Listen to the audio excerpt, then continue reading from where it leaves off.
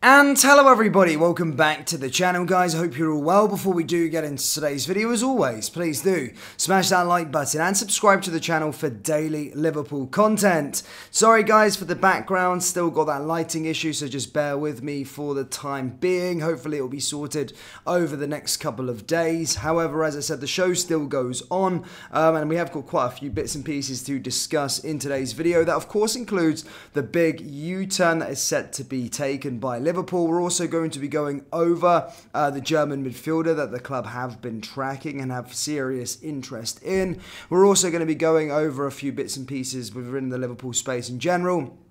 And of course, take a look at the game this weekend as Liverpool take on Everton in that first Merseyside derby of the season and the first game back after the international break. As I said, we are on the other side now of the international break. There's a few more games left to play tomorrow. Obviously, England against Italy. So Liverpool players should be involved in other games also throughout the international break. So Dominic Szoboszlai's Hungary going to be taking on Lithuania, and as I said, there's just a few other fixtures taking place. Yesterday, of course, the Netherlands, Van Dijk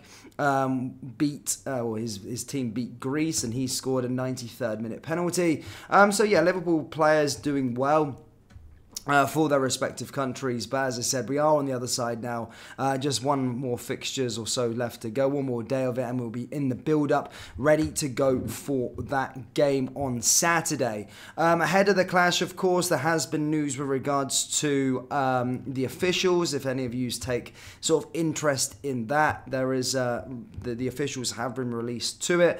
Darren England, the sort of guy who was responsible for that controversial decision against Spurs, does return back to officiating again, of course, this weekend. However, the good news, of course, is that it won't be involved with Liverpool.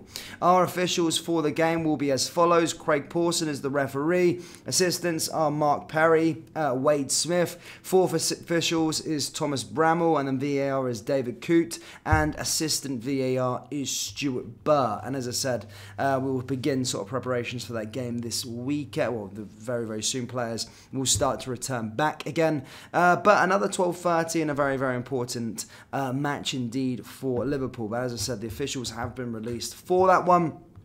In other news, guys, Ben Doak, of course, currently representing the Scotland under-21s.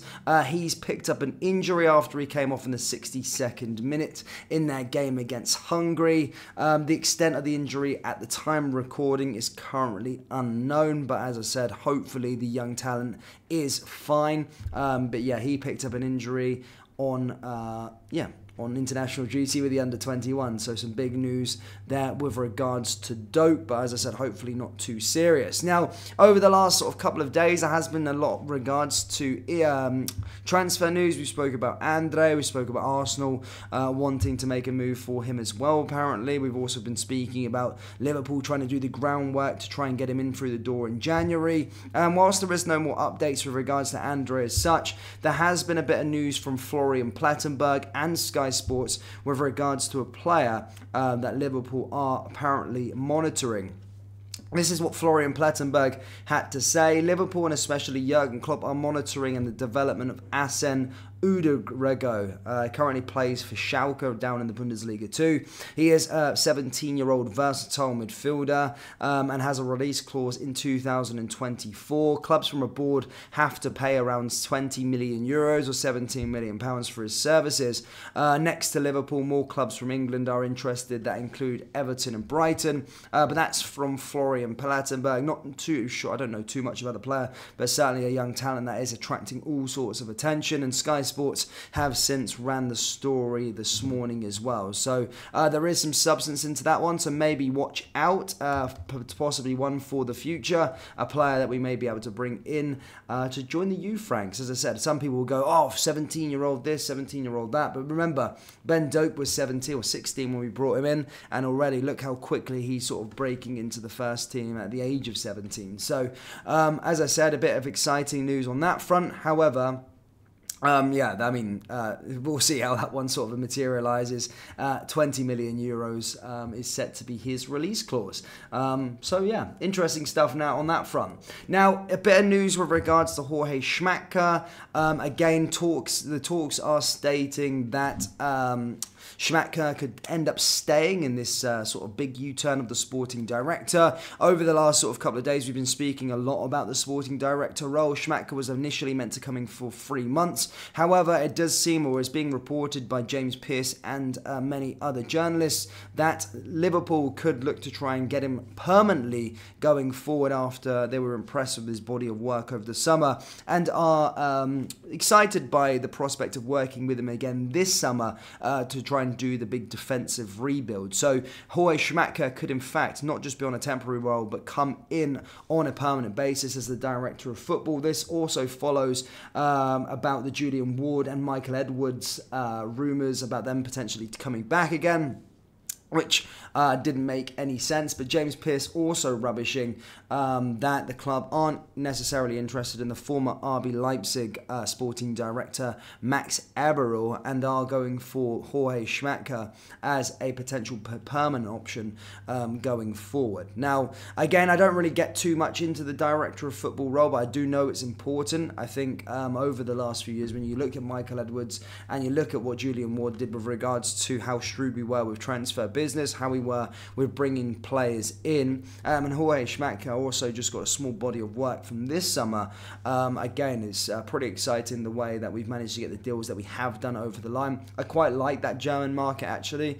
That's what obviously brought sort of Bosley through, Gravenberch through also, and sort of some of the players that we've been linked to recently. If you're looking today with the Schalke midfielder, again with the defenders that we've been linked to as well, it does look like that sort of region is where we're going after. But yeah, I've been happy with what Jorge Schmadtke has done so far at Liverpool.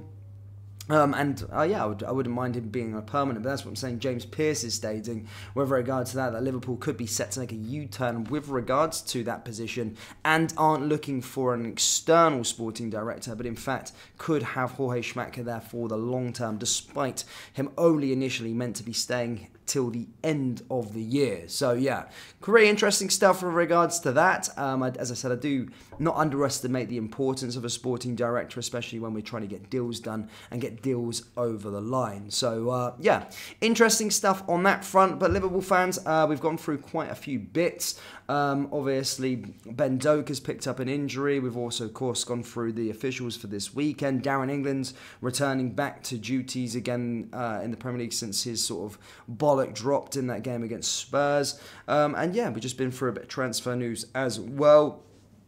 So yeah, quite a few bits and pieces discussed, but do let me know your thoughts on the sporting director role. And do you think Jorge Schmadtke has done a good job with regards to recruitment, and would you like to see him stay on a permanent basis? Yeah, let me know down there in the comment section below.